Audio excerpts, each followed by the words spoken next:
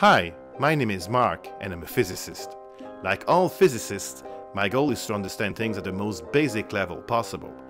Today, I want to talk to you about color.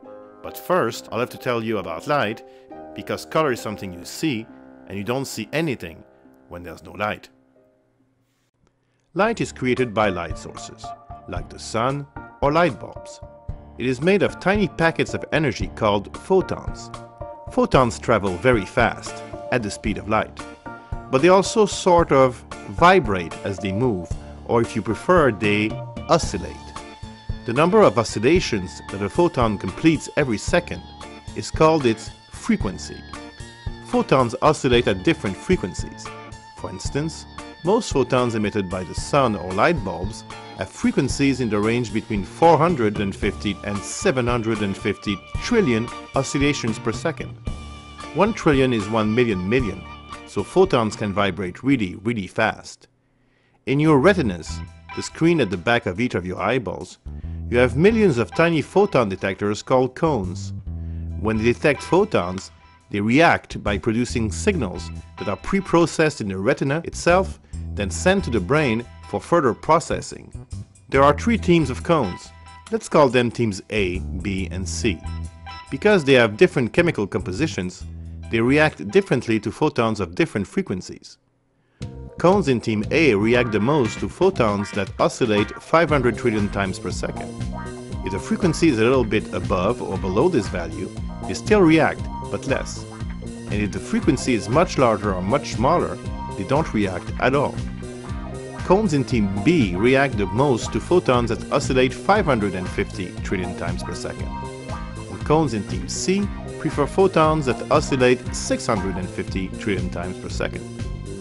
We are now ready to understand why a particular object has a particular color. Let's start with a strawberry. It is made of chemical compounds that absorb photons of most frequencies, but it contains no compounds that absorb photons that oscillate about 500 trillion times per second. So these photons are reflected, enter your eyes, and react strongly with the cones in team A. When this happens, the signal that is sent to your brain results in you seeing red, by a complicated process that is not yet fully understood. A lime contains different chemical compounds than a strawberry. It absorbs photons that have frequencies below 500 and above 600 trillion oscillations per second, and reflects photons that oscillate around 550 trillion times per second. Exactly what's needed to excite the cones in team B, so they react strongly, and the signal that is sent to the brain results in you seeing green. A blueberry absorbs most photons, but reflects those that oscillate about 650 trillion times per second. So this time it's team C that reacts strongly, and the result is that you see blue. There are objects like sugar cubes that reflect most photons at all frequencies. When these photons enter your eyes, the cones of all 3 teams react strongly and produce signals. When this happens, the result is that you see white.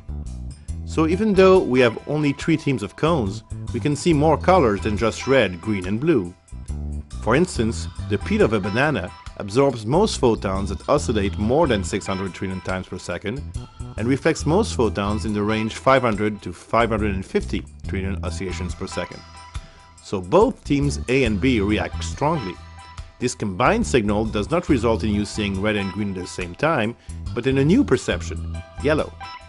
When both teams A and B react, but A reacts slightly more than B, you see orange.